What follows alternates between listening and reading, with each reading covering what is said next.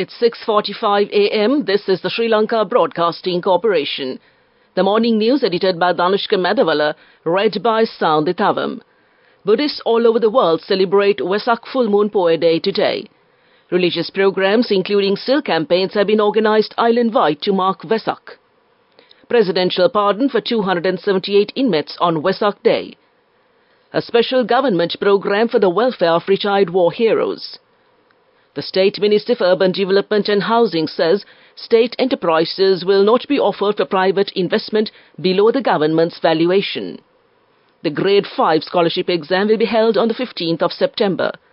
In foreign news, Rishi Sunak announces UK general election for the 4th of July. Buddhists all over the world celebrate Vesak Full Moon Poya Day today. Buddhists commemorate the significant events of Siddhartha Gautama's birth, enlightenment and passing away of Gautama Buddha on Vesak Full Moon Poya Day. Vesak Poya Day is especially significant for Sri Lanka as Lord Buddha visited Kalaniya at the invitation of Naga King Mani Akkita of Kalaniya on Vesak Full Moon Poya Day. It is said that the arrival of Prince Vijaya and the commencement of the construction of the Ruan Valley Saya by King Dutugemunu also took place on Vesak Full Moon Poya Day. The renowned Venerable Ananda Thera also passed away on a Vesak Poya Day. Issuing a message for Vesak Full Moon Poya Day, President Ranil Wickremesinghe says that the Vesak festival is a profoundly sacred day for Buddhists worldwide, commemorating the Buddha's birth, enlightenment and passing. Buddhists in Sri Lanka, along with their brethren around the globe, celebrate Vesak with deep devotion. They spend this period engaging in religious observances and venerating the Buddha with fervent devotion. At this challenging moment, we as a nation should cultivate the same great zeal for enlightenment that Buddha exemplified, inspired by his sermon to sacrifice today for a better tomorrow. We must remember the advice of Lord Buddha, Sabbata Sammanaso, to treat everyone equally and ensure we put it into practice as a country. This is the greatest offering we can present to the Buddha on this Vesak Day. Regardless of race, religion, caste or political affiliation, we must all unite to heal and rebuild our country. Let us keep in mind that the primary aim of the Vesak festival is to foster spiritual growth and character development in a world rapidly advancing physically. The President wished everyone a blessed Vesak festival. The Sripada pilgrim season 2023-2024 ends with the dawn of Vesak Full Moon Poya Day. The chief incumbent of the Sripada Sthana and Sanganayaka of the Sabragama province, the Venerable Bengamwe Dhammadina Thera, told the media yesterday that the caskets of sacred relics, the statues of the god and the regalia will be taken in 4 processions. On Friday, to the Galpottavila Rajamahavihari in Palmadulla. The Venerable Dhammadina Thera said the pilgrims will be permitted to visit the Sripada Sthana on Vesak Full Moon Poya Day. Meanwhile, the Prisons Department said 278 inmates at prisons across the island will be released today in view of Vesak festival. Celebrating the 25th anniversary of the General Assembly Resolution 54/115, which recognized the Day of Vesak internationally, an event was co-hosted by the permanent missions of Sri Lanka and Thailand at the ECOSOC Chamber of the United Nations headquarters on the 20th of May 2024. Buddhasasana, Religious and Cultural Affairs Ministry Secretary Somaratna Vidanapatirana stated that the government intends to implement strict laws against those who distort the Buddha's teachings. In response to a complaint made by the Mahanayaka Theras to the President regarding statements by various parties distorting the Buddhist doctrine, the government plans to enforce strict laws against such distortions, the Ministry Secretary said. He said that based on the advice of the Mahanayaka Theras, preliminary work has already been done to amend the Temporalities Act currently in force to ensure its immediate effect. President Ranil Wickremesinghe announced the implementation of a new program aimed at improving the living conditions of retired security forces members. The President highlighted that in the absence of a dedicated program, some veterans have faced difficult situations. Consequently, the President has directed the State Minister of Defence, the Ministry of Defence and the Rana Viru Seva Authority to give special attention to this matter. President Ranil Wickremesinghe made this statement yesterday during the inauguration of the headquarters complex of the Sri Lanka Ex-Servicemen's Association, also known as the Home of Veterans, located at the Defence Ministry Avenue, Akuregoda, Battaramulla. The President emphasized the government's commitment to the welfare of retired war heroes, announcing that those residing in war hero villages will be granted free land rights under the Urumia National Programme. This news broadcast comes to you from the Sri Lanka Broadcasting Corporation. The Disaster Management Centre says that 67,865 people from 17,325 families across 13 districts have been affected by adverse weather conditions, with 2 deaths reported. Accordingly, those in Ratnapura, Colombo, Kagala, Anuradhapura, Kandy, Gaul, Jaffna, Kalutara, Matara, Puttalam, Kurunegala, Hambantota and Gampaha have been affected. 410 houses have been partially damaged due to the adverse weather conditions. Meanwhile, very heavy showers of about 150 millimeters are likely at some places in the western and Sabragama provinces and also in the Kandy and Nuwara districts. Heavy showers above 100 millimeters are likely at some places in the northwestern province, also in the Mana, Gaul and Matara districts. The State Minister for Urban Development and Housing, Arundhika Fernando, announced that state enterprises are now open to the private sector investments, but only at the government's assessed value. This directive aligns with President Ranil Wickremesinghe's instruction that state enterprises should not be offered for private sector investments below their assessed value. Arundhika Fernando highlighted the revival of regional development projects that were previously halted due to economic difficulties. The State Minister for Urban Development and Housing, Arundhika Fernando, made these comments at a press briefing held at the Presidential Media Centre yesterday under the theme, A Collective Path to a Stable Country.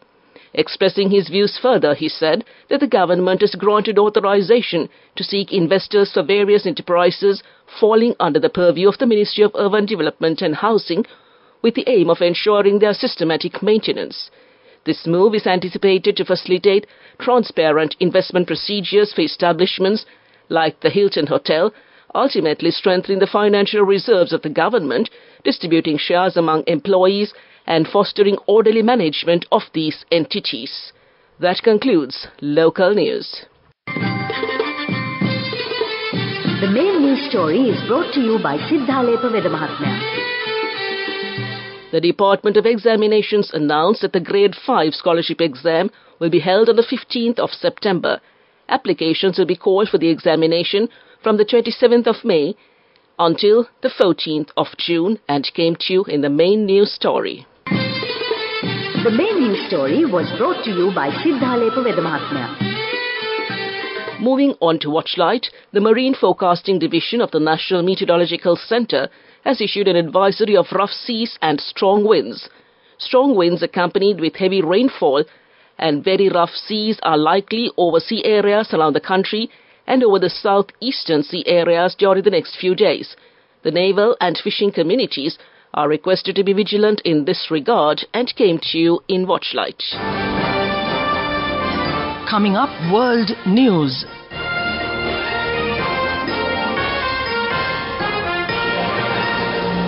Making headlines this morning, Rishi Sunak announces the UK general election for the 4th of July. Nikki Haley says she's voting Trump for president. And the world's most expensive feather sold at auction. Rishi Sunak has vowed to fight for every vote as he called an early UK general election for the 4th of July. The PM made the announcement in a rain-soaked speech outside 10 Downing Street as he bids to win a 5th term in office for the Conservatives. The surprise move overturned expectations of an autumn poll, which might have given the Tories a better chance of closing the gap with Labour. Sir Keir Starmer said it was time for change away from the Tory chaos. Labour has been posting large leads in national opinion polls and has insisted it has a fully organised campaign ready to go. Parliament will now be suspended on Friday before it is formally shut down on Thursday next week, ahead of an official 5-week election campaign. It means that there are only 2 days to pass any outstanding legislation, a move which will mean some of the government's measures will have to be abandoned. Former Republican presidential candidate Nikki Haley has said she plans to vote for Donald Trump, her former opponent and boss, in the 2024 U.S. presidential election. Mrs. Haley, who once served as Mr. Trump's United Nations ambassador, was the last of his major rivals to drop out of the primary contest in early March.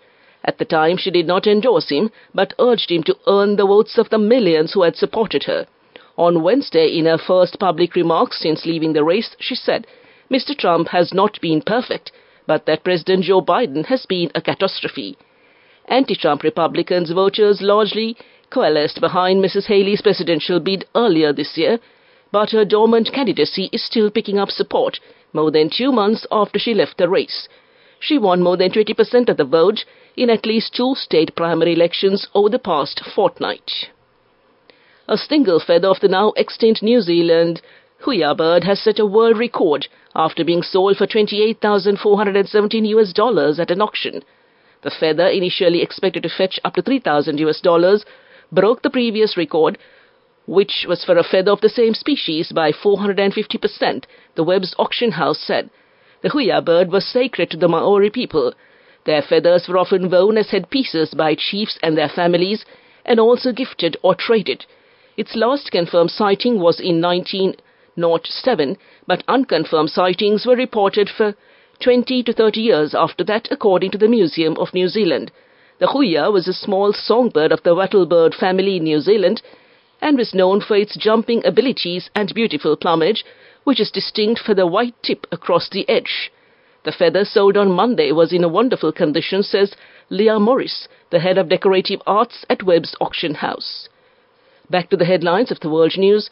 Rishi Sunak announces the UK general election for the 4th of July. Nikki Haley says she's voting Trump for president. And the world's most expensive feather sold at auction. That concludes this bulletin of world news. Development news. The cabinet approval has been granted to increase the salaries and allowances of more than 13,000 Grama Niladhari officers in Sri Lanka. Accordingly, the draft of the service constitution has been submitted for the approval of the Public Service Commission to establish the Sri Lanka Grama Niladhari service. That came to you in development news. Moving on with sports news. On to football, Bayern Munich are in advanced talks with Burnley over the shock appointment of Vincent Kompany as their new coach. The Bundesliga side believe Kompany wants to join them, and the other 2 clubs are aiming to agree on a compensation fee. It is believed Kompany, 38, would take his Claret's backroom staff with him to Munich, including former Wales international Craig Bellamy. On to rugby news. Exeter Chiefs and England's centre, Henry Slade, has been named Premiership Player of the Season 2023-2024. The 31-year-old player has been nominated alongside Northampton Saints duo Finn Smith and Courtney Laws, as well as Bath fly half Finn Russell. Emmanuel Favour-Bosso, Slade's teammate at club and international level, was named Breakthrough Player of the Season. All that came to you in sports news. We take a look at business news next. Go ekakthiyana youth ekata life eke change ekata niyamata set wenna as wahagena dakapu hina habe karanna youth ekata niyamata set wenna friendship eka menna. The all-new NSB Ithru account, NSB IM, a plan for your dream. Business news, sponsored by National Savings Bank, the safest place for your money. The Bank of Ceylon this week announced its decision to divest its shares in the BOC Travels Private Limited. In a filing to the Colombo Stock Exchange this week, the BOC said its board of directors has decided to divest 100% of their shareholding of BOC in BOC Travels. The services of BOC Travels include airline ticketing, visa services, outbound tours and travel insurance. That's business news. Business news, sponsored by National Savings Bank, the safest place for your money. Go ekakthiyana youth ekata life eke change ekata niyamata set wenna as wahagena dakapu hina habe karanna youth ekata niyamata set wenna friendship eka menna. The all-new NSB Ithru account, NSB IM, a plan for your dream. On to economic news. Sri Lanka's service exports for the month of April 2024 increased by 19.28% to reach $300.41 million over the corresponding period of 2023. Furthermore, the estimated value of ICT exports is expected to increase by 21.6% to $120.69 million in April 2024 when compared to April 2023. Also, the value of transport and logistics services exports is expected to increase by 24.94% in April 2024 compared to the corresponding period in the previous year. That's economic news. Weather report. The southwest monsoon conditions are gradually establishing over the island. Hence, the prevailing showery and windy conditions will continue further. Showers or thundershowers will occur at times in the western, Sabragama, central, northwestern, southern and northern provinces. Very heavy showers, about 150 millimeters, are likely at some places in the Sabragama province, also in the Kandy and Nuwara districts. Heavy showers above 100 millimeters are likely at some places in the western and northwestern provinces, also in the Mannar, Gaul and Matara districts. Showers or thundershowers will occur at several places elsewhere in the island. To conclude this bulletin of news, a recap of the headlines. Buddhists all over the world celebrate the Vesak full moon Poya Day today. Religious programs including silk campaigns have been organized island-wide to mark Vesak. Presidential pardon for 278 inmates on Vesak Day. Special government program for the welfare of retired war heroes. The State Minister for Urban Development and Housing says state enterprises will not be offered for private investment below the government's valuation. The Grade 5 scholarship exam will be held on the 15th of September. And Rishi Sunak announces the UK general election for the 4th of July. With that, we conclude this morning's transmission, and it's back to your host this Thursday morning, Dilshan, to give you an all-ballad Thursday, this Vesak full moon Poya Day. A very good morning to you, Dilshan, and it's all yours.